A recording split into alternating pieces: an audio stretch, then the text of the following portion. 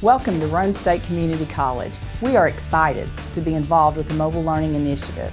The following examples showcase faculty efforts to promote active learning. The library has been an essential partner, I think, in mobilization at Roane State for quite a few years. Most faculty joined about a year ago when Dr. Ward opened up the doors and allowed faculty to request a free iPad with very few strings attached.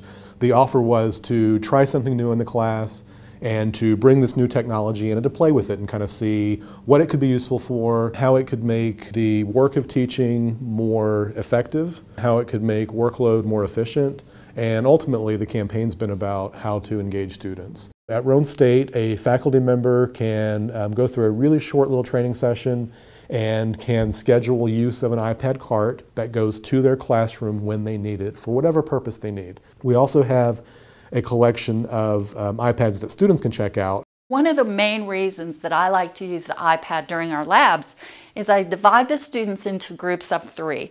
One student has the role of the therapist, one student plays the role of the client, and one student is the videographer. And they use the iPad to record their skills. That way, when I'm not able to be with all of the groups at one time, I can spend time with each group individually. We review the video. We can see what the strengths are, where the areas are that need to be improved. We can point out those small details to help them to develop their skills. But more importantly, I think it allows the student to develop their own ability to self-evaluate. Working in groups, I have found, has been more beneficial than just individual because you always have, usually we'll work in 2 to 3 groups, groups of 2 to 3 people, and the ideas that just bounce off each other has been wonderful. I've also used just the iPad in terms of like polling for students. Some people are shy and don't really want to speak, and so this way they can type their answers in, or maybe they can, respond to me, and that way I know that they're getting the information. In the last 5 years, we've changed our concert choir rehearsals to 1 night a week.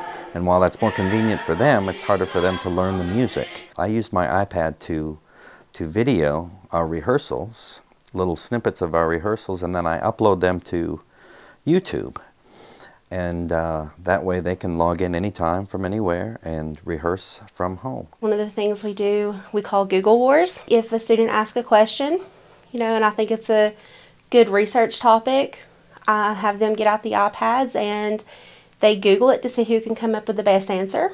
We use Apple TV for them to be able to actually project from their iPad onto our board, and they will actually take over the screen from me or from another student until they come up and say, okay, this student's got the best answer we could find, which ultimately leads to a lot of discussion, and I think it gets the students engaged with each other. We use the iPad to download apps for future patients that might benefit them. And we've done everything from Pinterest a ton because we share ideas. I have like OTA pediatrics, OTA stroke, and then we can all share that information of articles or good ideas that we have found. And also Digo. It's a bookmarking tool, so you can create these groups. So we'd be like OTA students or OT professionals that work just primarily with stroke care. And so they'll add all these articles, and then you just go to one place to read all the articles about stroke. I have a lot of the functionality of the workstation without having to stand behind the workstation. I'm free to wander around the classroom and interact with students, be right there with them over their shoulders, show them certain things, let them try the poetic scansion on my iPad. But basically I'm not this person behind a big workstation in the corner. I am a person moving around the room. I've already created some instructional videos. For example, how to administer a particular standardized assessment. They're very short, 2 to 3 minutes. What I would like to do is to have those videos associated with a QR code and to print 1 page of QR codes for the different videos so that during the lab, if the student is confused, they can pull it up, they can review the video of me teaching the skill whether I'm there or not. So this is really going to support our distance learners. Adobe Connect has been huge, especially for someone like me. I have 2 kids at home.